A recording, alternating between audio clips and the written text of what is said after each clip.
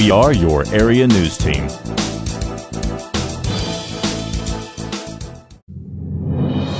With your news, I'm Justin Mott. And now, moving along in sports news, the Center Rough Rider basketball team has qualified for the regional tournament.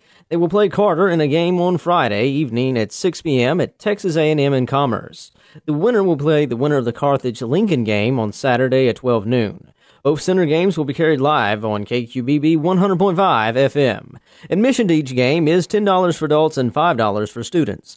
And also, Center ISD is going to be providing fan buses again this year. For more information on the Center ISD fan buses, you can call 598-2880. That's 598-2880.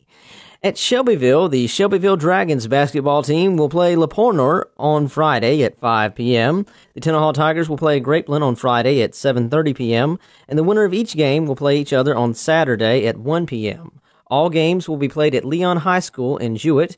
And Tennahaw ISD is going to have early release and a fan bus. The tickets for the Tennahaw fan bus are $20 per person. And for more information on that, you can call 248-5000. That's 248-5000.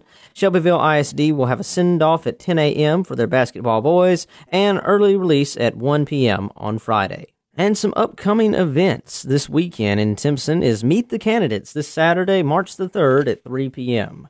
Going on this Saturday as well in the center, they're going to have the Shelby County Livestock Sale at the John D. Wyndham Civic Center this Saturday, starting at 6 p.m. with a barbecue meal, and the sale itself begins at 7 p.m.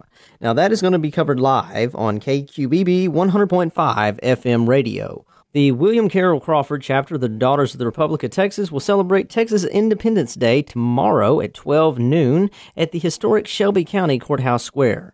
Maggie Casto with the Daughters of the Republic of Texas tells us more. Well, this Friday is March 2nd, which is Texas Independence Day. March is Texas History Month. So our William Carroll Crawford chapter will be celebrating at noon on the Courthouse Square with a reading of the Texas Declaration of Independence. We would like to invite anybody that is interested or loves Texas history to come by and share it with us. Hope to see you there. Hope Community Medicine is offering 2 free support groups.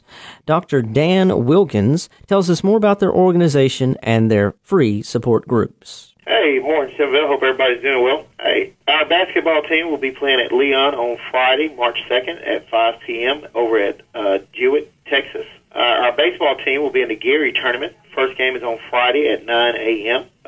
Games 2 and 3 will be on Saturday. First game will start at 11, followed by the last game at 1 o'clock.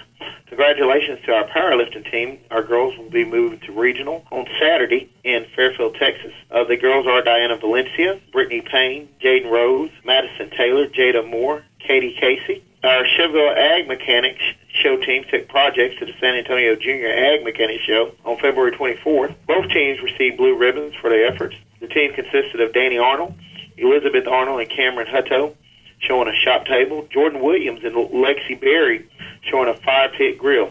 Again, congratulations to all the kids. Hopefully everyone continue to do well, and we'll be talking with you on next week. Thanks again. This is Mario Osby, Shelbyville High School Principal.